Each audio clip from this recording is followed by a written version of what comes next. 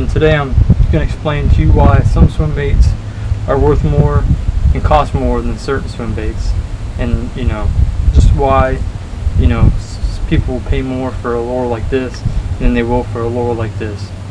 Now I have two lures that are very similar in size, not too similar, but one's a 6-inch high power herring and one is a 6 1/4-inch Savage Gear and Golden Shiner. Now they look very similar in size and in shape and whatnot. However, there's a few differences. This is plastic injected, mass produced, and this one is a handcrafted lure that they're both, I'm pretty sure, painted by hand, but this lure is made over in China, this one's made over in Georgia. This one's made by one guy who hand pours it, hand paints it, and hand tests all of his lures.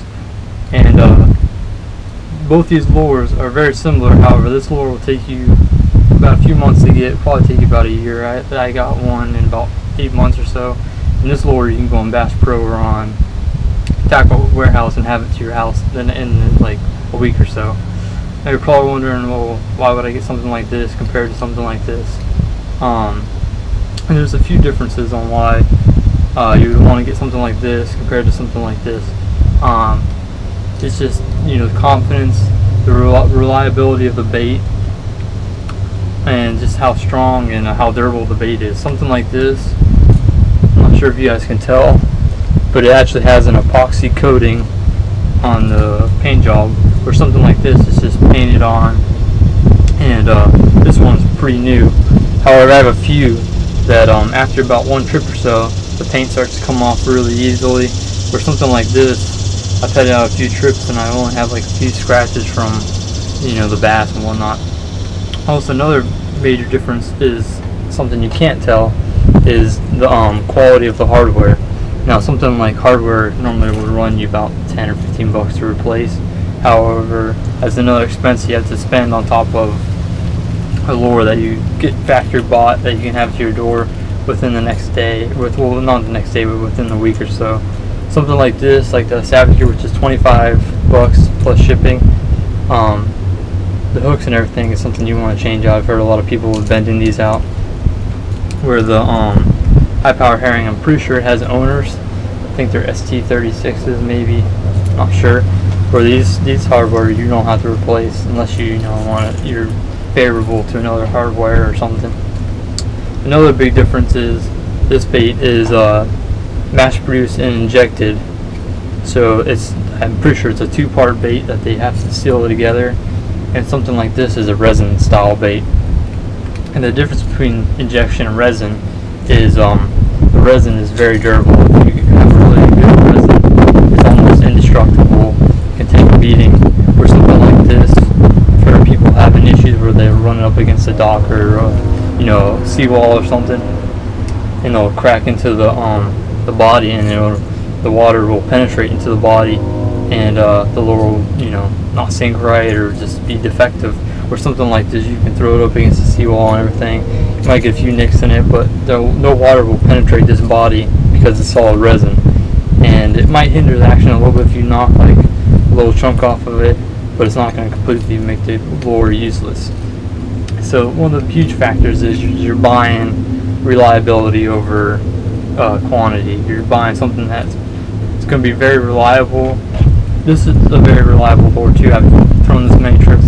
Something like this, if you have it tied on good and you don't lose it, something that can last you years and years. Another huge factor with big swim baits, and people don't get with the cost and everything, they think that 80 bucks like this is outrageous. Say if you're throwing live bait, like down here in Florida, you're throwing live shiners.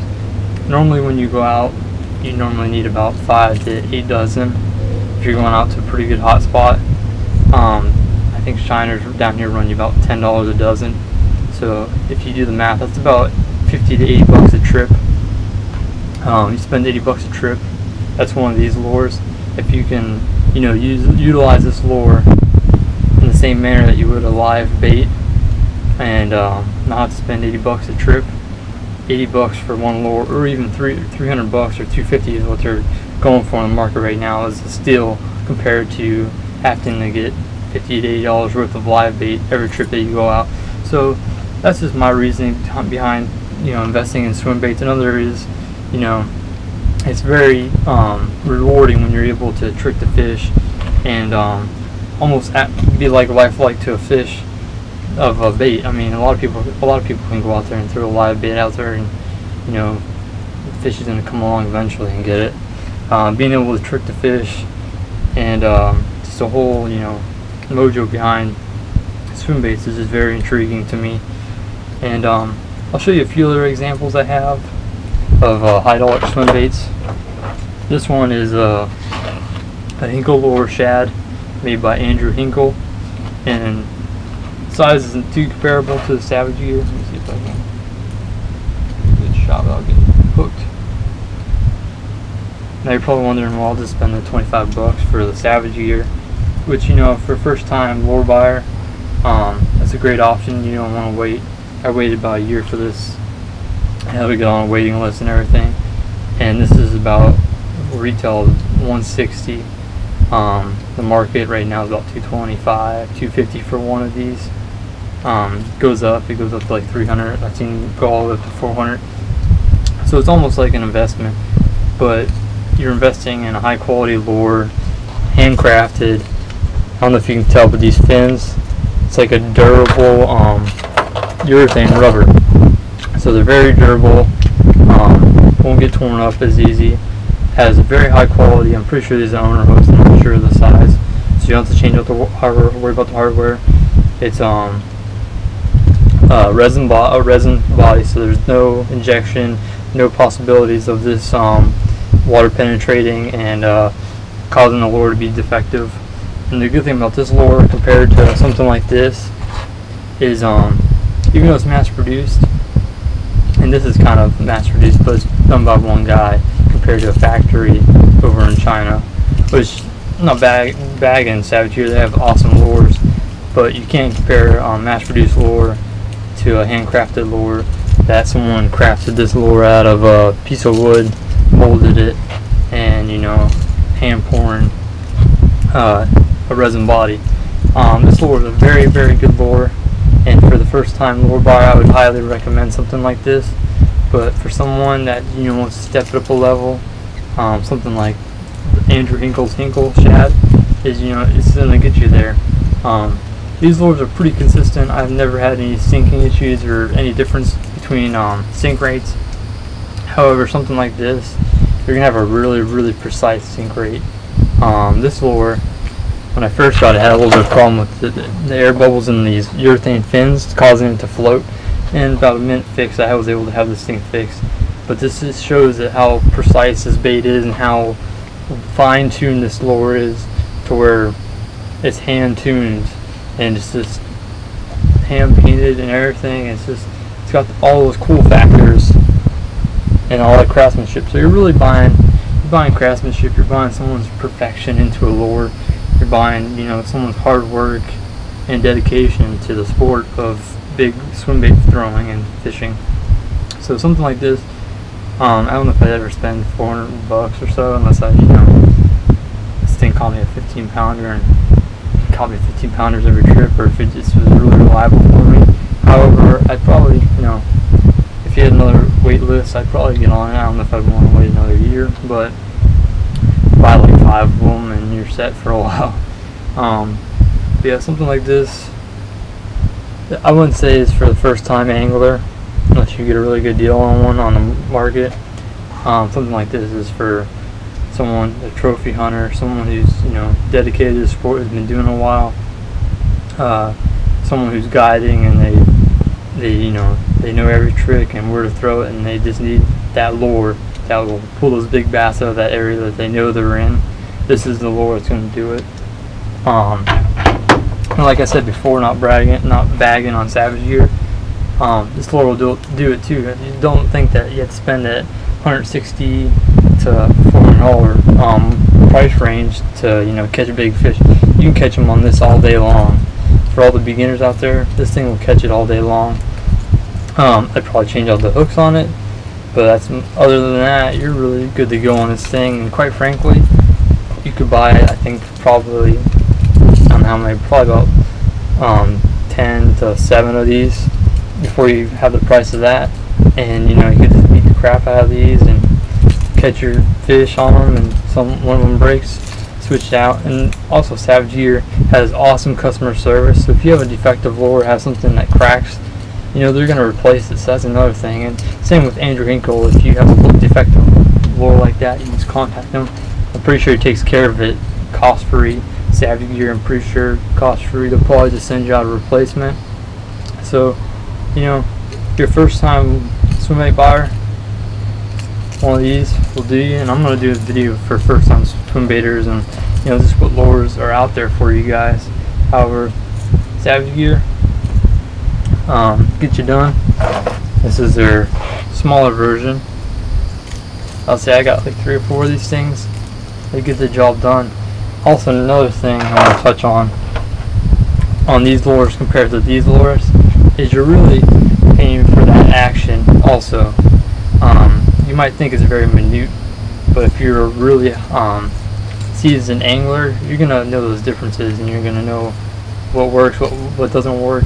I've noticed on some of these Savage Gears, I don't know if it's all of them, but like high speed, you know, burning, something they just can't handle. I know on some of the high power hangs, I don't know if this one's a burner, but I know on some of the other models, you can burn this thing all day long without it, you know, rolling. Some of my Savage Gears, I'll try to burn it, and it'll turn like this and just look like a flounder. I mean, it's all about action, really. Action. You're buying that handcrafted quality, you know, and it's really an investment. I mean, as you guys can tell, these swim baits, you know, the demand's there. It's one guy leaving it in his, you know, garage, and something like this, I mean, it's mass produced, it's really available. Something like this, not so much. I mean, there's only so much of one guy can make in a year.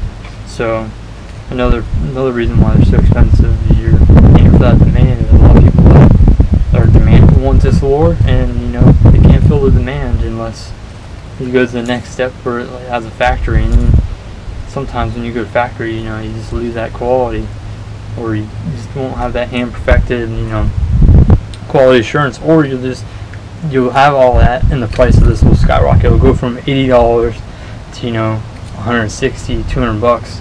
So I hope this helps you guys a little bit understand the swimbait market and why something like this warrants more than something like this. For the beginners out there, there's nothing wrong with this.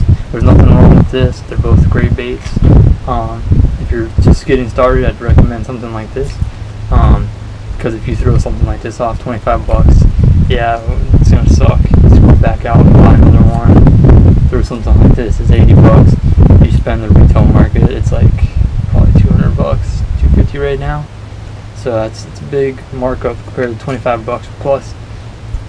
You're not gonna be able to just go back out to Bass Pro and buy this. It's weightless. I'm pretty sure he's not taking any orders right now. I just got one from him, and it was about 7 months ago, and he's packed. The demand's there. So first time buying, get something like this. If you're seasoned, know what you're doing, you know what this does, and you know why this warrants so much. And I just hope it helps you guys that come into this market not to be scared. You know, it is what it is. It's an awesome market. I'm glad that, you know, lures like this warrant the money they do. Randall spends a lot of hard work into his lures, and it shows. I have lures that from him they're so perfected. I mean, it's just so precise, and it's one of my favorite lures. Same with Andrew Hinkle, so precise, perfected, and quality shows.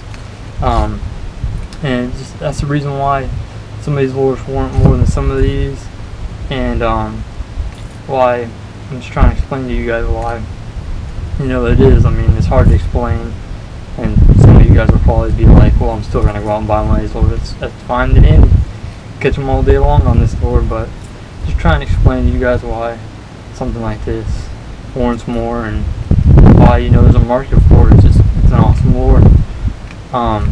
Hope you guys enjoy my videos. let me know in the comments what you would like me to do in future videos. I plan on covering top 5 swim baits for beginners to help you guys come in that swim bait market and not be overwhelmed by all the lures that are out there, because there's a huge selection of lures out there, and I'm gonna help you guys, you know, pick the right ones for the beginners and keep on track, and then eventually, you know, move into the swim bait market, because it's very overwhelming in the beginning, and you know, you get in it the wrong way, you get burned out real fast. And you know, we're all out here to have fun. We're all here to throw swim baits, and we're all here to catch big fish, and you know, swim bait market will do that for you. You guys have a good one, and stay tuned.